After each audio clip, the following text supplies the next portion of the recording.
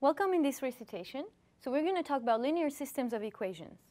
So in the first question, we are given a system of equations. X dot equals 6x plus 5y. Y dot equals x plus 2y. And we're asked to write this system in matrix form.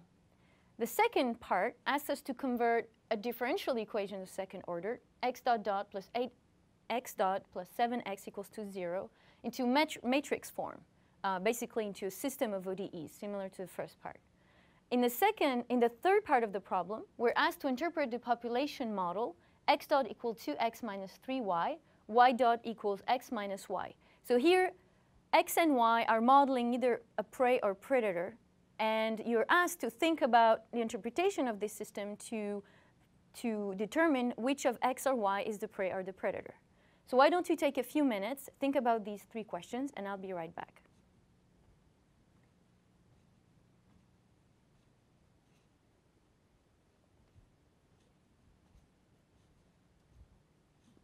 Welcome back.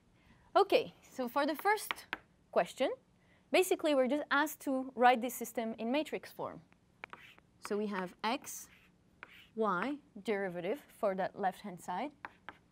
We need to write this in the form of a matrix multiplying x and y. So here we would have 6, 5, 1, 2. And that would be our system of differential equations in matrix form. And what we would be solving for would be the vector x, y. The second part of the problem, we need to do the opposite. Go from the second order differential equation into matrix form. So to do that, we introduce a new variable, y equals x dot. And from that point, we can then write x dot dot. So if I'm going to just start with what we know about the equation, x dot dot equals, let me write it in a system first before I do it in a vector form.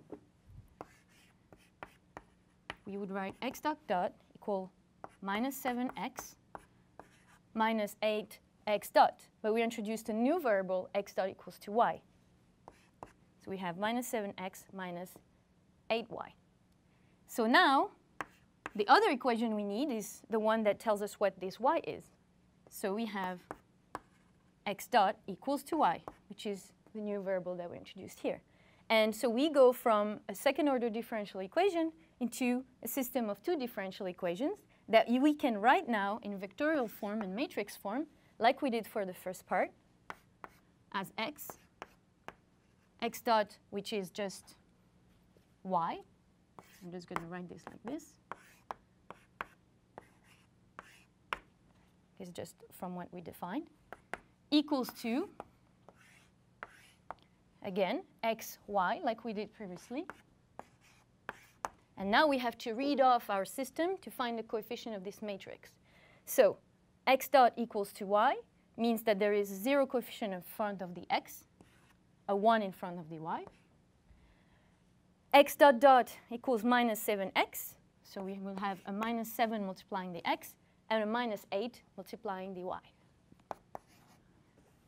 And so that's how we convert a differential equation, second order, into systems of differential equations in matrix form. And this matrix would be called, referred to the companion matrix of this differential equation. OK, so that ends the second part. So now, for the third question, we're asked to interpret this population dynamics system of equation. Minus 3y, y dot equals x minus y. So the question was, we have two species. Which one is the prey? Which one is the predator? So how do we go about figuring this out? Let's look at how x dot varies with y, or basically the variable x varies with y. Here we can see that we have a coefficient that is minus 3, that is negative, which means that when y increases, we have a more and more negative x dot, which means that the value of x goes down. So as the population y increases, we have a decrease of population x. which suggests then Y is a predator eating up population X. And if you look at the equation for Y, we have X minus Y. And here what we see is that when X increases, the population Y then increases. So that definitely confirms that Y is our predator that basically increases by feeding on the population X. And as it feeds on population X, the population X, as it feeds on population X, Y increases, which means that here this term becomes more and more negative, which means that X decreases in turn, okay? And these two terms could be modeling, for example, here just a growth of the population, so birth term of the prey.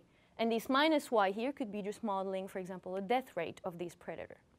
And so we have X prey and Y predator.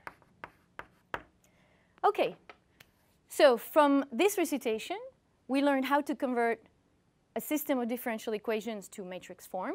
We learned how to convert a second-order differential equation into also matrix form, basically a system differential equation, introducing notion of companion matrix.